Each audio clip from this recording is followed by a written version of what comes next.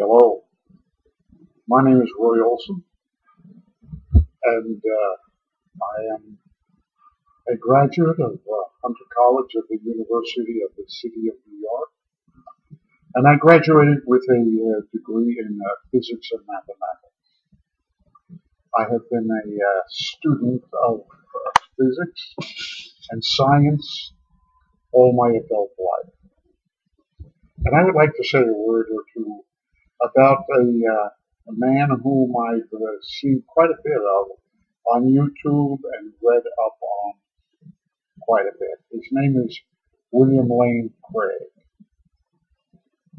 William Lane Craig, in my estimation, is a man of significant intellect, academic achievement, and really brilliance.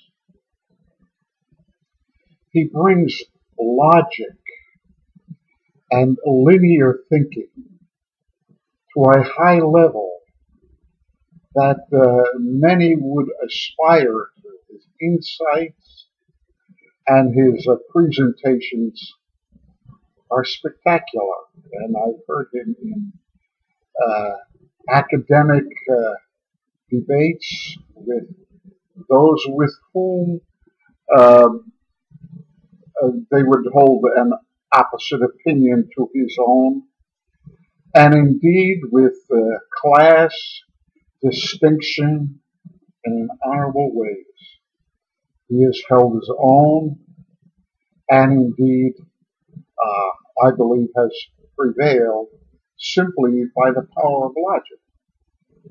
The man does hold a doctorate in the field of philosophy, which includes the study of logic, and in theology.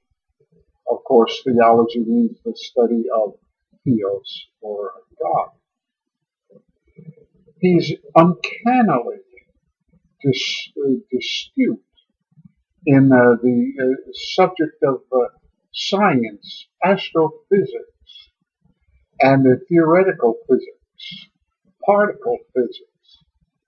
And it wouldn't be surprising me if he has indeed taken significant courses and training in the area of science, because to hear him go head to head with eminent scientists is absolutely remarkable.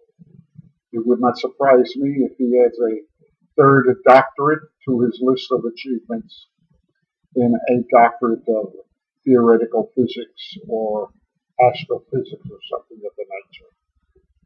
So I have seen someone publish his debates with very derogatory headlines about how he's been embarrassed or humiliated or something. Absolute nonsense.